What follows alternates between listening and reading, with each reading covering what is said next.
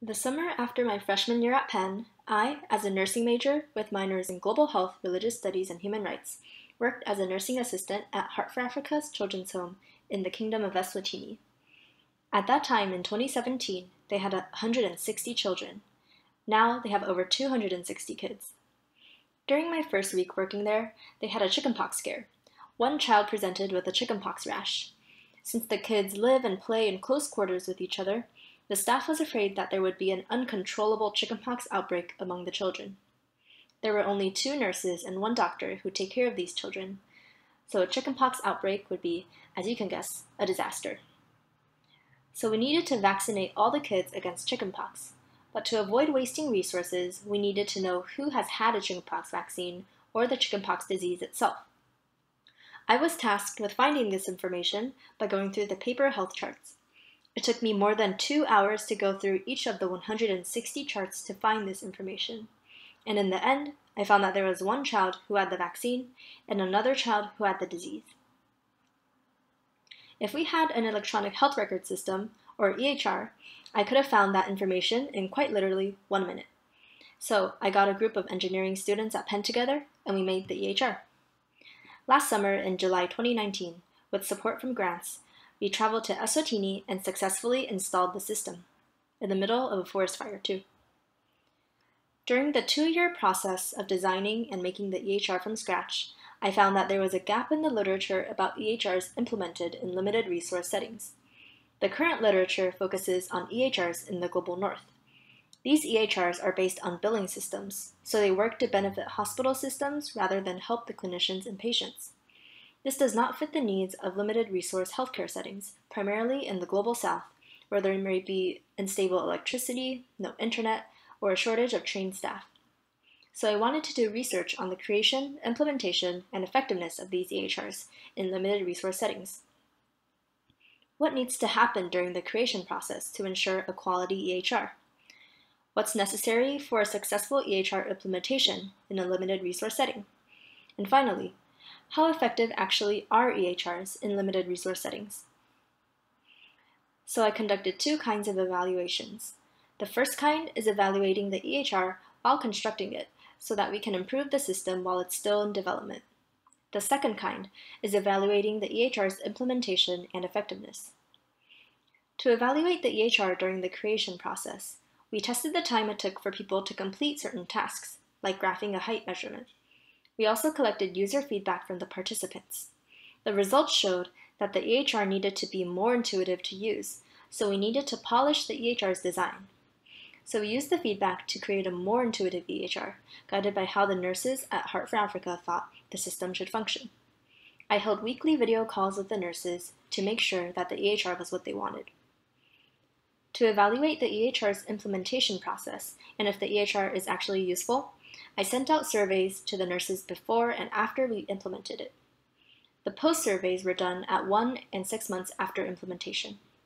When comparing the results, I found 3 main lessons. First, the end users of the EHR need to be involved in the creation process.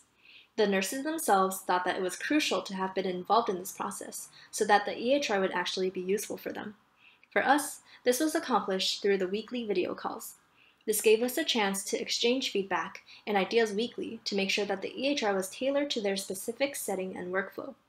Also, through these calls, the nurses had more time to familiarize themselves with the EHR. In the end, this made the end product easy to learn and use, as shown by the results from the perceived ease of use scale. So as a result, they could transition their work onto the electronic system more quickly after it was implemented. Second, training and tech support are really important. The pre-implementation surveys and responses to the healthcare provider involvement scale and adequate training scale showed that the nurses and doctor were concerned about having enough training to effectively transition to the EHR. They were also worried about having to troubleshoot support if problems come up when using the system, since we wouldn't be physically there to help. Because of this feedback, we spent lots of time training them in person. We also showed them how we are able to provide tech support for the EHR remotely.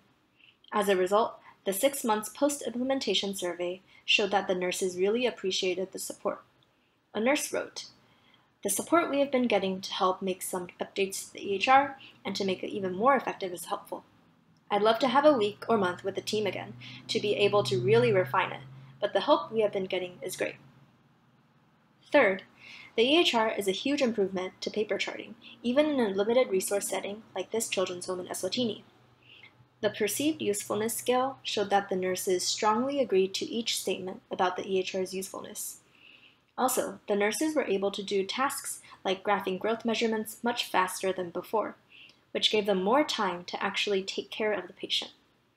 The nurses also reported many benefits that the EHR offered, including improving quality and coordination of care.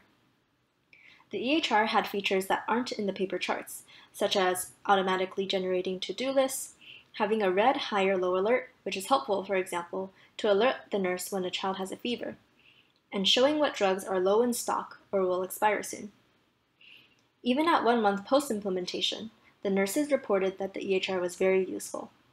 One nurse wrote that, "I input more information in the EHR than I would have if I had to go back and write it all down in the paper file.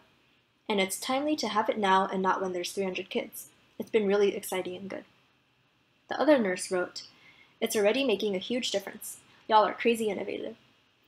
At 6 months post-implementation, a nurse wrote that the EHR has affected care greatly in a positive way at Heart for Africa.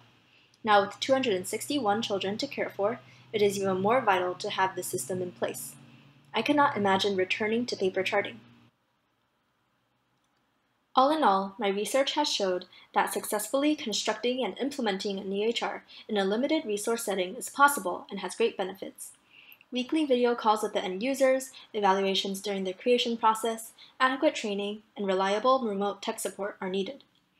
At Heart for Africa, the EHR has saved the nurses much time and increased their capacity to care for more children more efficiently, effectively, and safely. This project has broad applications for other limited resource settings that need an EHR. This project showed what needs to go into each phase of EHR construction, implementation, transition, and training. All this needs to be done together with the end users of the EHR so that the final product will be useful for them. As mentioned before, many EHRs in the global north are based upon billing systems, making them frustrating for clinicians to use. A different system needs to be in place, one that prioritizes healthcare over finances. And as the world changes with advancing technologies, tools like EHRs have the potential to greatly benefit healthcare. In the end, this will help patients, nurses, and physicians, maximizing the healing power of healthcare.